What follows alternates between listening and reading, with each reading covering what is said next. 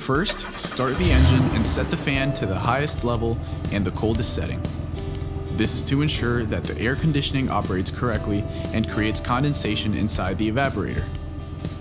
Look under the car and make sure water droplets fall on the pavement. Locate the perfect spot to make a 3/16 inch hole between the evaporator and the blower fan. Use a drill bit with a stopper and drill just enough to break the skin of the plastic housing.